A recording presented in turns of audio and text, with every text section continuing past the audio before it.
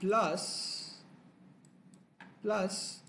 76 into 9.37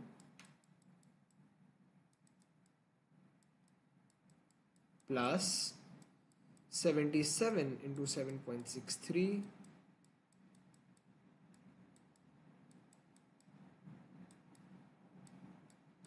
plus 78 into 23.77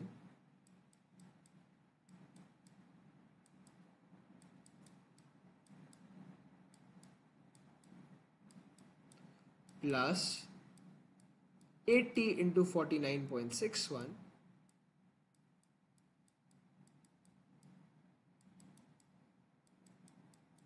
plus the last one 82 into 8.73.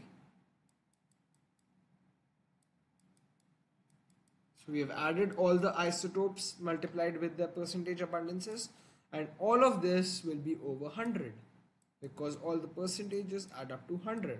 So when I do this on my calculator, fast forwarding to the answer, you can pause the video and calculate on your own. But when I do this on my calculator, I get 79.04, which is so it says that give the answer to 2 decimal places. I've given it to 2 decimal places, so we are good there. So I get my answer as 79.04, and they want me to tell them the identity of X, which element X is. So I look at my periodic table. And the element which has an relative atomic mass of 79.0 is selenium. So I just write selenium, or Se over here. I'll write the full name, but you can just write Se, selenium. You will not be penalized. In fact, I think they would prefer if you write the chemical symbol. So we found that this element, which has 6 isotopes, and these with these isotopic masses and their respective relative abundances, when we calculated the relative atomic mass, it was selenium. It turned out to be selenium. So now let's move forward.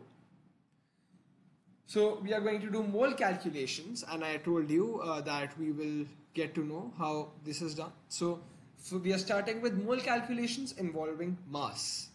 Now I've repeated the definition of the mole. So it is a measure of the amount of substance. You do not have to write, you don't necessarily have to write that it is a measure of amount of substance. I mean, if you write, they don't really care, but what you need to write is that 1 mole of a substance is the amount that contains the same number of specific particles as the number of atoms in 12 grams of carbon-12.